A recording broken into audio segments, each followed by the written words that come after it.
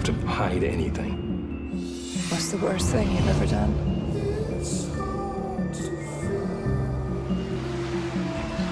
This, probably. How about you?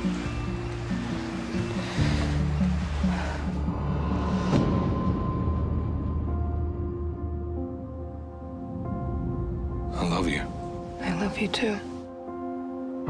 Last season, Noah and Alison finally get together. Then we're seen in the future in our apartment, me being arrested. I'll get you out of this. I promise. The start of this season, we launch into the consequences of Noah and Alison's affair. Do you really think that things just work out for the best? They've moved into a cabin upstate. That honeymoon period when you're having lots of sex and just want to be together. So you're happy here? Are you? Fuck yeah. Alison and Noah are in love with each other and meant to be. Cole and Helen are having a very different time of it. Why are you doing this to us? You get to see Helen and Cole's perspectives, and they're as dark and dangerous as Noah and Alison's.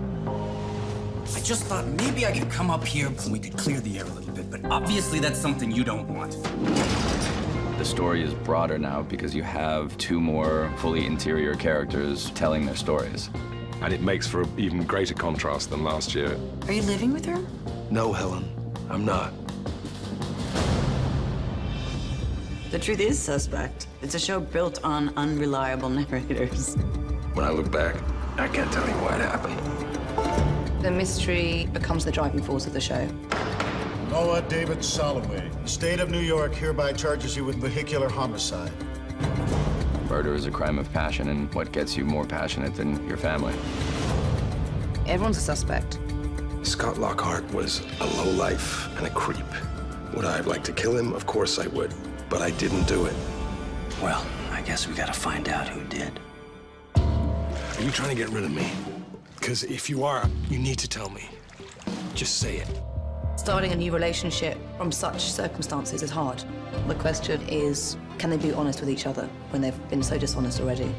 I think the cracks will start to appear.